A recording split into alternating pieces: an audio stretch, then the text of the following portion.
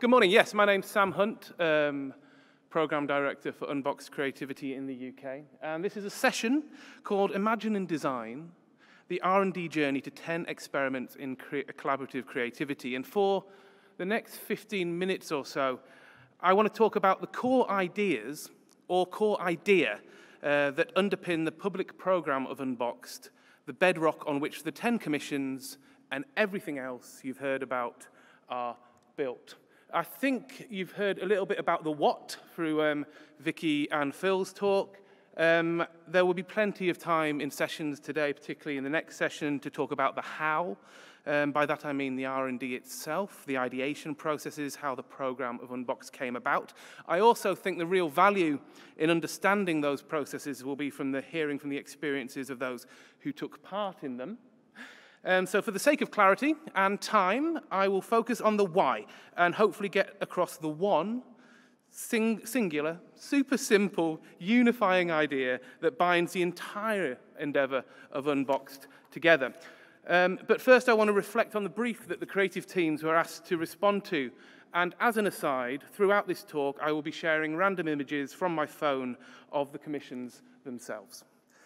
So, the brief, which was quite simple and quite open. Imagine and design a concept for a large-scale public engagement project that is open, original and optimistic, will exist in places and spaces across the UK, real, virtual, or both, and reach millions of people globally. Pretty easy, I think.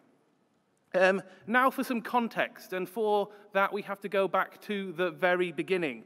So when the Prime Minister, a few Prime Ministers ago, Theresa May, used her platform at the Conservative Party conference to show a £120 million commitment to the creative industries, it is fair to say some eyebrows within those industries were raised. It is also fair to say that whilst an announcement of £120 million for a Festival of Creativity was unexpected, it was not without precedent. The UK has a history of impactful national programmes of creative new work. The Cultural Olympiad saw similar budgets committed to an ambitious celebration of arts and culture supporting the once-in-a-generation London Olympic Games, and 1418 Now supported a diverse programme of artist-led commissioning exploring new forms of remembrance across the UK on the centenary of the Great War. Although both very different, what links these major investments into the richness of the UK's cultural life was an existing context and rationale. It was clear before any commission was announced what they were for.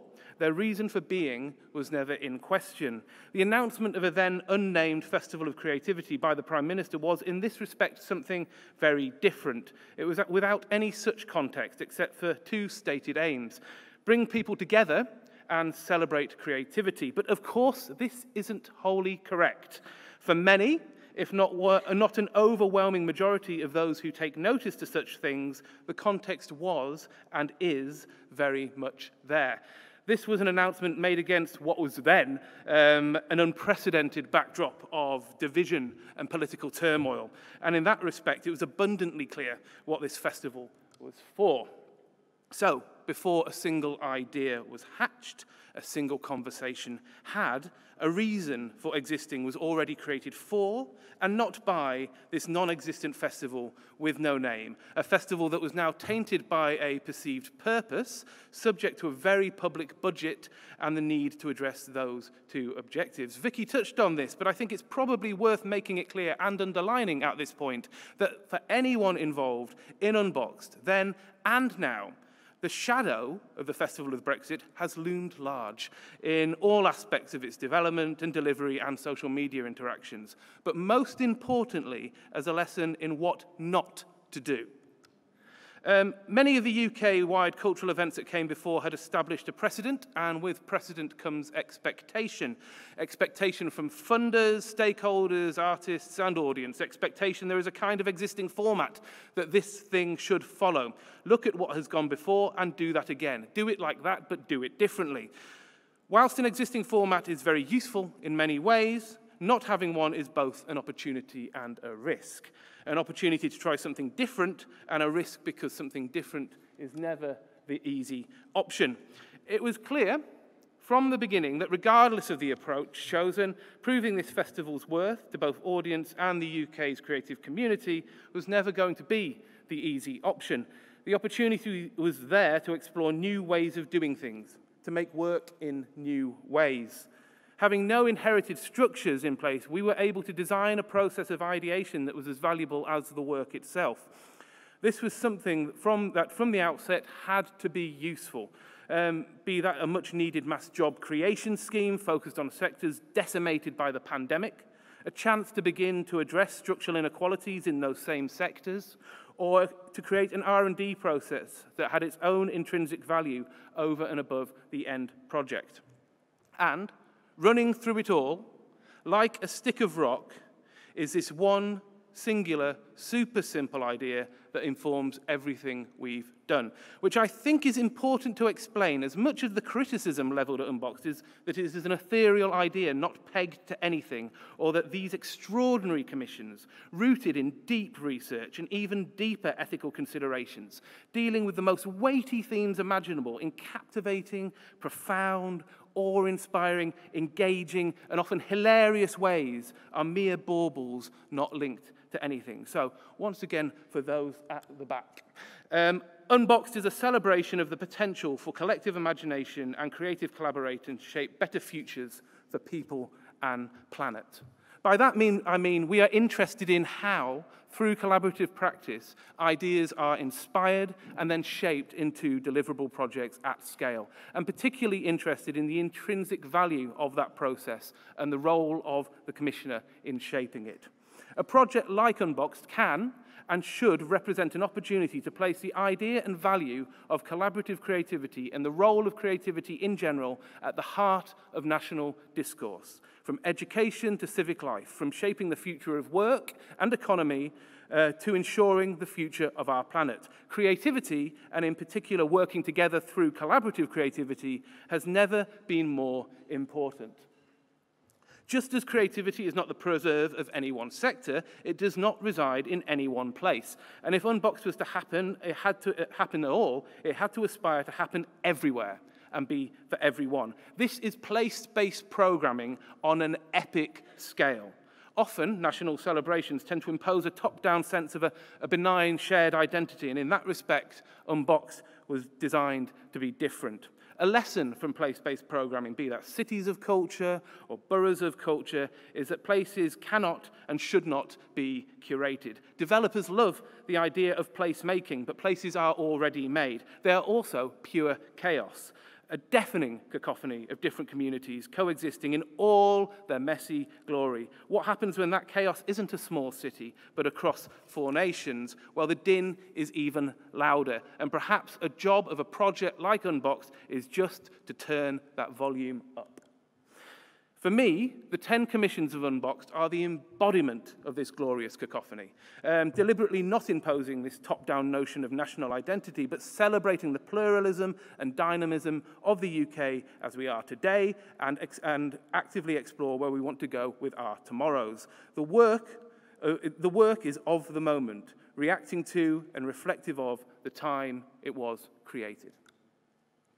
Collectivism is activism, and this is why it was important to put out an open call for ideas, not for ideas, just teams. Any creative work would and should be paid for. This was an act. This was a public statement about the value of creativity and that creative work is real work.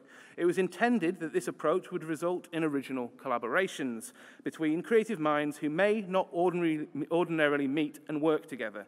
In essence, the more diverse the team, the more exciting the potential. The formation of these teams was to be viewed as a creative act. It was important that also by employing the acronym STEAM, we were highlighting that creativity is not owned by any one sector, and began to create the environment to enable the exploration of the unlimited potential that can be unleashed when diverse specialisms come together and collaborate on a shared idea. We wanted and managed to attract individuals who want to make a difference, people who wanted to use this opportunity to effect change. Through this process, we were fascinated at what other crossovers of imagination between the widest range of sectors and creatives we could encourage. After all, engineers draw on both mathematics and aesthetics to build their bridges. Computer games makers need physics and psychology and storytelling to ensure their virtual worlds feel real. It can feel as though we are standing on the edge of the abyss. But given advances in sciences and technology and the innate creativity in all of us, there is an opportunity to use these new tools at our disposal to help shape and point the way to more optimistic, more equitable futures. Very early on, when Unboxed was Festival UK 2022, along with its rather awkward acronym, the words open, original, and optimistic were settled on as a kind of mission statement. Looking back then and now, and given what has happened and continues to happen globally, the daily warnings of threats to all our futures, the entrenched systematic inequalities, our worst fears can feel justified and existential. And often the most difficult word out of those three to cling on to is optimistic, but that is why it is the most important one. But optimism needs to be grounded in practical reality, not just feeding an increasingly empty sense of hope. It needs to be justified. Optimism allows us to hold on to a belief in the endless potential of human creativity, the desire of us all to see better futures, and by working together to use that creativity to invent solutions. It is interesting, when you look in detail at each of the commissions, every single one is addressing a particular issue. Every single one is focused in some way in affecting some form of positive change. All 10 commissions intend to make the world better in some way.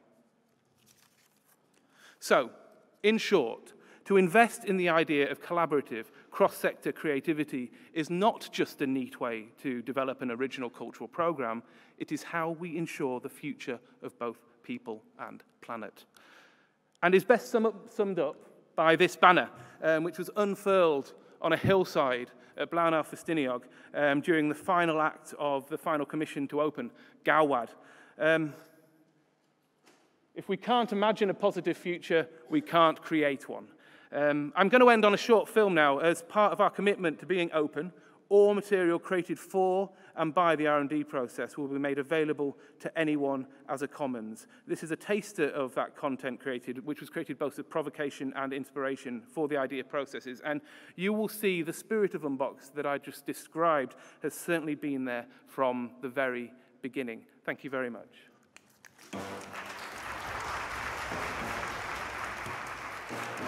We will enter our shared imaginary world. Any act of cultural creation never has just one person or one story behind it. Creativity is at the heart of any new world we seek to build.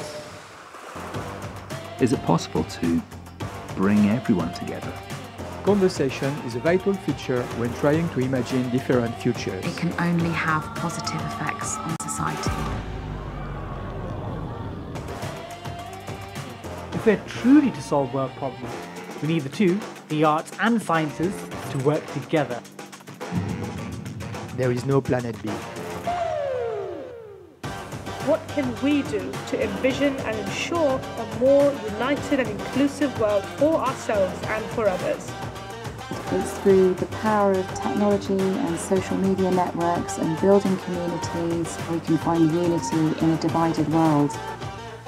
I kept hearing again and again that I had to make a choice between art and science. If you can somehow harness that spirit, build that sense of community, you'll get a strong, loyal following. The danger is that we limit ourselves and each other. The alternative story is there for us to write together. So let us rise above the chorus of our age and dare to sing a different song. And in a very pandemic-y moment, this is the first time I've ever met in person Elle Osserley-Wood, who was absolutely instrumental in the R&D process and the commissioning of the projects. And it gives me it's utter pleasure to invite her to the stage for the next panel, and I look forward to catching up with you later.